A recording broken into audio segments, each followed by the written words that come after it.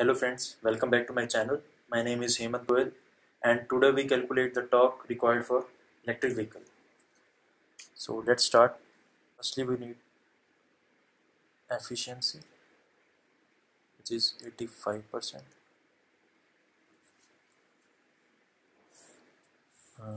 These values I explained in my previous video. Efficiency equals to power output divided by power input. Now power output equals to efficiency into power input. Power output equals to torque into omega angular speed. Efficiency 0.85 to power.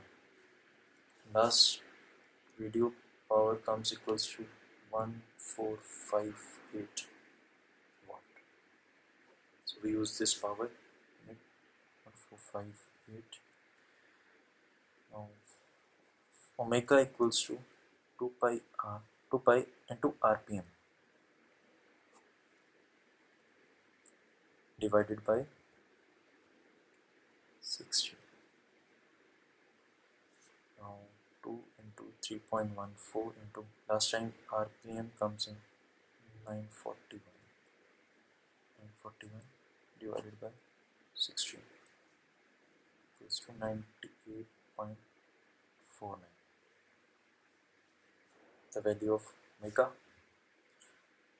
Now torque equals to 0.85 into 1458 divided by omega 98.49 is equals to 12.5 Newton meter.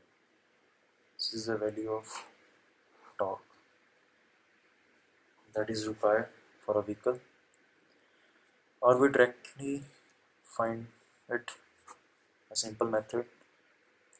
We take 1 Newton meter equals to 10 kg. So for 111 kg value comes to 11.1 Newton meter, which is close to this value. So this value is approximation value. Now if you don't know about power, that is this, then torque will be calculated as torque equals to radius into force. Now what is force is equals to mass into acceleration. Mass is 111 acceleration. Now how to find acceleration? What is acceleration? Acceleration equals to velocity upon time. Last time velocity equals to 45 kilometer per hour. So acceleration is in 0 to 45 kilometer per hour. Let it be 15 seconds. From 0 to 45 it takes 15 seconds. Therefore 12.5 meter per second takes 15 seconds. It's 12.5 divided by 15 equals to 0.83. So this is the value of acceleration. Acceleration equals to 0.83 meter per second square. This value is used in here.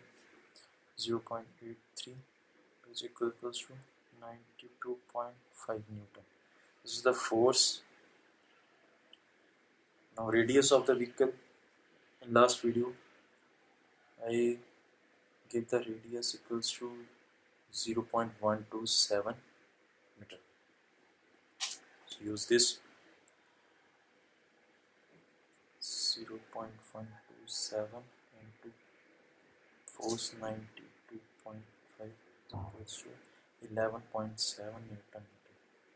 So value of torque is approximately equals to these values. So these are the calculations for torque.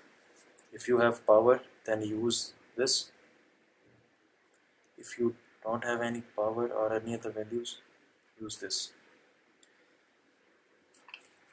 Okay friends, if you like this video, please subscribe my channel, and for any queries, please comment. Next video is on batteries, connections, or battery calculations, that how to decide the size of battery, how to decide the ampere in battery. Okay friends, goodbye, have a nice day.